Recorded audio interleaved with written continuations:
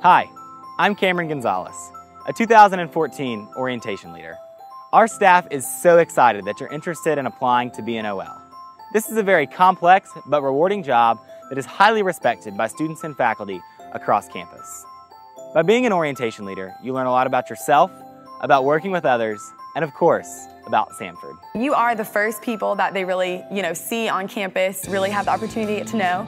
And that's just like a big responsibility in itself, but it's a great opportunity to kind of plant the seeds to relationships that can blossom later on in the school year. I was an orientation leader for 2 summers at Samford, and it was without question the most valuable experience that I had during my time here.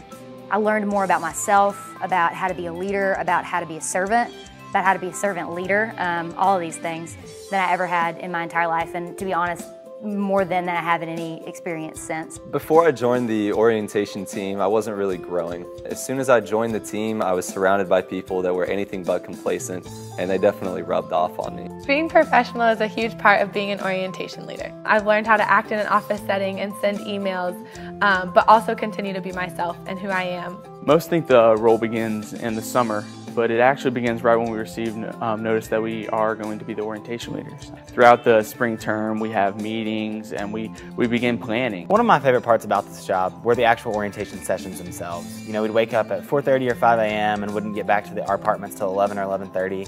And it's just a full day of high energy, a lot of things that are fast-paced, you're multitasking. Summer adventure was probably one of the things I was most afraid of for orientation. I'm not exactly the most outdoorsy, so it's a little out of my comfort zone, but I really did have a blast. It was just a great chance to get to know freshmen on a more personal level, to get to know them throughout the entire weekend versus just 2 days of orientation. One of the best parts about being an orientation leader was definitely being able to live together and work together at the same time. So when we got done at the office, we would also go back together, and so sometimes we would cook Mexican, or sometimes we would do breakfast. We just have a great time no matter what we're doing. You're with these people all the time, and in a lot of cases that can be a negative thing. It kind of wears down, you get tired of them, whatever, but our group was really tight-knit and close. One of the coolest parts that I found this summer was just getting to know Samford and the admissions staff on a more intentional level.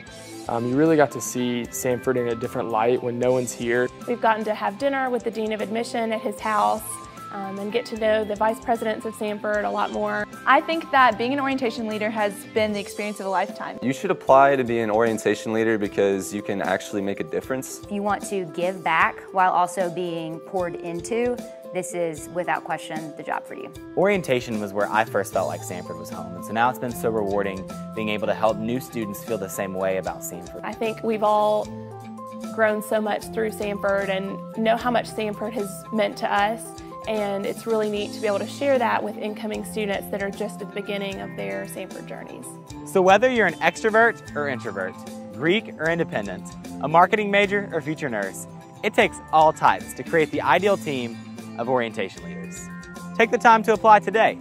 You never know what could happen.